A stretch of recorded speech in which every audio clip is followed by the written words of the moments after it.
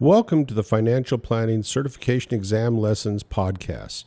This is going to be a sample lesson of the full series of audio lessons which are available at the website fplessons.com. That means financialplanninglessons.com, fplessons.com. At the website, you can find the full series of audio lessons. The full series of audio lessons consists of 6 different sections. Those sections include general financial planning principles, professional conduct and regulation, insurance planning and insurance products, investment planning, tax planning, retirement savings and income planning, and finally estate planning. A total of 6 different sections. You can buy the individual sections at the website fplessons.com. All right, let's get on to this sample lesson.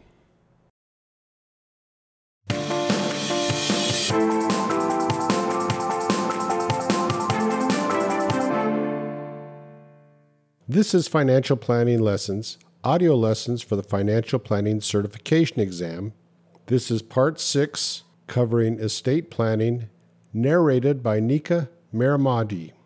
This is Lesson 3. Hello, and welcome to a review of estate planning for the Financial Planning Certification Exam.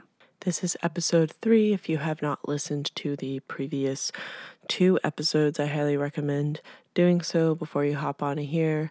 But without further ado, let's get started. We are going to start discussing estate tax compliance and calculating the taxes for estate tax, sources for the liquidity of your estate, and any powers of appointment, okay? Lots to discuss here, okay?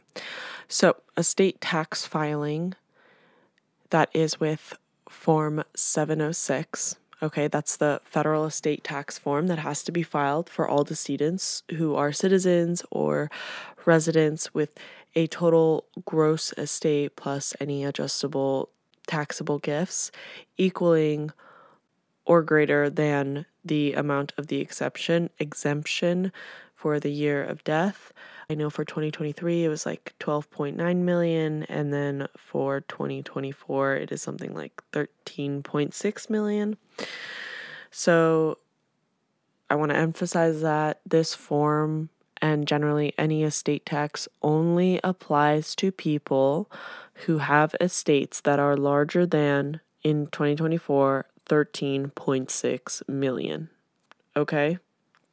If you have 13 million, you will not have to worry about estate taxes or filing this form. That is very important. I like to call this like estate tax people. Are you an estate tax person? Do you even have to worry about estate tax?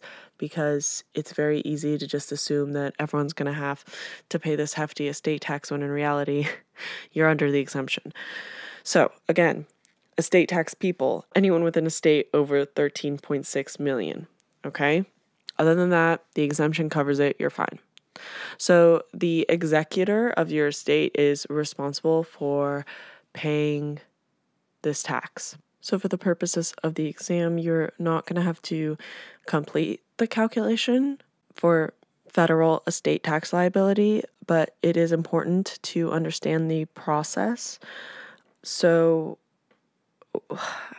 all right, I'm debating how I want to tackle this. So there's probate assets, and then there's non-probate assets, and all of those go into your gross estate. So let me just list these off. This is something that's also very important to memorize and have sink in, because it's very easy to mix these up. So again, if you're a visual learner, write it out, whatever, figure it out. Okay, so probate assets are, again, singly owned assets, tenancy in common or TIC, the beneficiaries of the estate, and community property. Let's remember that, okay? This is all included in the gross estate. What is also included in the gross estate is all non-probate assets, right? So things like joint tenants with rights of survivorship. Remember, it just immediately, the interest is given to the other person, or tenancy by the entirety. Okay, so these are non-probate assets. Life insurance is a non-probate asset. General powers are non-probate. Any gift taxes paid 3 years, those are non-probate. Okay. These, although separate, and it's important to know which one's probate, which one's non-probate, these are all included in the gross estate, right? Gross always means like total. All right. So then from the gross estate, we subtract funeral expenses, administration expenses, any debts, any taxes, any losses, etc. Okay? That is when we get to the adjusted gross estate. From that point, we take the marital deduction down and the charitable deductions, and that is the taxable estate. You're going to add any taxable gifts that you've made to the taxable estate, and that is your base. Okay? So, at this point, at this taxable base point, if you are under the exemption, or basically if you subtract the exemption and there's nothing left, then you're fine. No estate taxes. Okay? Anything above this exemption, the $13.6 million, that is going to be taxed at 40%. Okay? And that's going to be the tentative tax, and then you're going to subtract any gift taxes that were paid, and then that is your net estate tax. The really important portion to know is, I'd say, like the first two or three steps that I just said. The only time, that tax base is important is when you're considering, is this an estate tax person? Are their assets above $13.6 million after all these calculations, okay? So remember, gross estate, you're going to subtract any expenses, debts, taxes. That's when you have the adjusted gross estate. That is when you're going to have the marital deduction and charitable deduction kick in, but you're going to add back some taxable gifts, and then that is your tax base. Okay. All right, so Form 706 is generally going to be filed for any estates that are over that $13.6 million and owe taxes, okay? There are, however, 2 other relevant tax forms that you need to know at death. Almost everyone is going to have their final 1040 due for any income that was earned in the year of death. This is no different than any other year. This is the normal 1040, okay? A 1041, this is a income tax return for an estate, will also be due if the decedent's estate earns income after death, okay, and before the assets are divided up to their heirs, okay? So if there's a very lengthy process of dividing up these assets and splitting them amongst the beneficiaries or the heirs, then an income is generated within that estate. A 1041 needs to be filed, and a 1041 is not necessary if the deceased person's estate receives no income or realizes no capital gains, okay? That is literally just if the estate gains income before it is properly divvied amongst heirs, okay? So just, again, think about who is an estate tax person. Not many people have more than $12 million in assets, okay? So you want to focus more on estate issues that can apply to everyone, not just this tax, okay? All right, so let's discuss the gross estate. I kind of did like an overview of the tax calculation, but let's get into the nitty-gritty of it all. So the gross estate is the total fair market value of any property and interest owned or held by the decedent at the time of death. And this is before subtracting, remember, the deductions, the debts, the admin expenses, credit, anything, okay? Gross, it's all of it, okay? Inclusions, so things that are included. Some examples include furniture in your home, the home itself, like the ownership of it, any personal interests, any investments, intangible properties like patents, okay? So joint tenancy with a spouse would be 1/2 includable, right? joint tenancy with a non-spouse is going to be subject to the consideration test that I mentioned earlier. Remember the receipts, like you have to prove how much you put into something or continue to put into something, unless it's going to be like an arbitrary, like even split, right? So you want to make sure the proper amount is included in your estate, right? So that's going to be taken through a consideration test. Hope you kept your receipts. And life insurance can be included in the gross estate, and that is how estate liquidity is provided, basically. Remember, we're talking about the gross estate. These are all probate and non-probate assets. It doesn't matter if it's going to go through the court or not. This is just everything under the sun that you owned or had your finger in or your toe in or your leg in or your... Anyway, you get the point. So on and so forth. The 3-year rule. So there are 2 3-year rules. One is for gift taxes paid, and the other one is for life insurance. So let's discuss life insurance. There are 3 circumstances where life insurance is going to be included in the estate. So if the proceeds were used to pay the executor of the decedent's estate, if the decedent at death owned an incident of ownership in the policy, or the decedent gifted his or her policy within 3 years of death. That's the 3-year rule right there, okay? So if I know that I have 2 years to live, let's make sure we're not gifting my life insurance policy to anyone, because it's just going to be included right back into my estate, and that's a no-no, okay? What's an incident of ownership? That is basically the power to, or the right to assign things, to terminate them, to borrow against cash reserves, to name or to change beneficiaries, right? So if I have the power over something, the IRS sees that as something that is mine, right? So I want to make sure if I have a life insurance policy, I do not have the right to terminate it. I do not have the right to name or change beneficiaries. I need to completely clean my hands of it if I don't want it in my estate. Okay? It's very important. Okay? So, like, if you own the policy and died, the death benefit is included in your estate. Okay? If your spouse is the owner of your policy and you gift it to him and her within the 3 years of transfer, that death benefit is included in your estate because of the 3-year rule. If you gift it to him or her and you never change the beneficiary and it just remains your estate, then it is included in your estate, right? So if you own the policy on your spouse, that replacement cost is actually included in your estate, okay? If you gift your spouse's policy to your, let's say, son, then nothing is included in your estate. Just make a mental note that any cash gifts or any other items that are gifted have no 3-year rule, okay?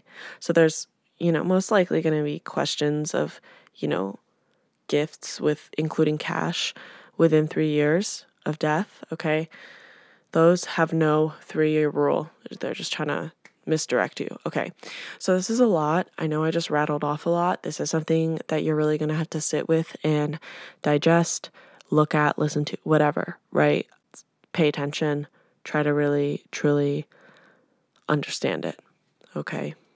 Like almost everything on this exam, there is rationale behind everything. Find the logic that makes sense to you in your head, right? The things with like incidents of ownership. If you have power over something, it is technically yours, right? But if you can't really do anything about it, okay, well then that's not included in the estate, right? Think of it how it makes sense to you, but take the time to think about it. So a quick note that I wanted to cover, gift taxes paid, not the gift itself, okay, within 3 years of death is included in the estate, okay? So gift taxes paid, okay, within 3 years of death are added to the gross estate, and then taxable gifts are added to the taxable estate, and then gift tax is paid is subtracted from the tentative tax. Remember that calculation I kind of went through?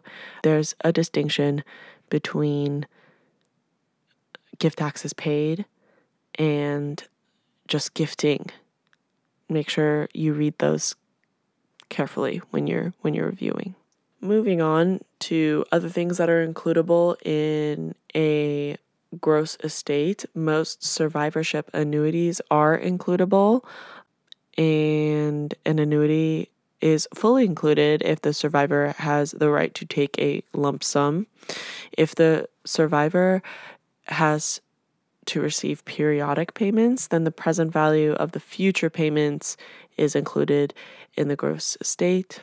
Transfers with retained life estate, the only exception is 529 plans. Property that's transferred during the decedent's life is included in their gross estate if they retain the right to use or enjoy the property or receive income from it during their lifetime, right? So even though it's not technically my name, if I get to use, enjoy, or get income from it, the IRS sees it as mine. Okay, logic again. So even retaining a lifetime right, whether it's alone or with someone else, to designate who will own or enjoy the transferred property or its income will cause the value of that property to be included in the gross estate, okay? So if you have the ability to control anything, if you can designate who's going to own it or who can enjoy, or you can personally enjoy it, or you can even direct and tell who is going to get the income, that is included in your estate because you have incident of ownership, you have control, okay? So exclusions are life insurance owned by others, completed gifts, and life estate for their own life only, okay? So a life estate gives the owner the absolute right to possess, enjoy, or derive income from the property for life, after which that interest terminates. So a life estate is not included in the gross estate, but a retained life estate is included. A life estate is basically a home. So you're saying that I don't own this home, but I am allowed to enjoy or derive income from it, but after my life ends, the interest in it terminates. So that's not included in my gross estate. But if I retain that life estate, obviously it's going to be included, right? If it's not terminated, it's going to be included. All right, this is all very dense. I'm kind of going down through the calculation that I had an overview of at the beginning. So in the next episode, I will be discussing adjusted gross estate. That is kind of where we're on in that little flow chart in my head, or that list that I kind of flowed through at the start. That is it for this episode. We discuss the estate tax calculation, and I begin with an overview of the calculation, the estate tax filing requirements, including the exemption and Form 706, the gross estate, what is included, what is excluded, the 3-year rule, which includes life insurance and gift taxes paid, incidents of ownership, survivorship annuities, and any life estates that were retained rather than terminated.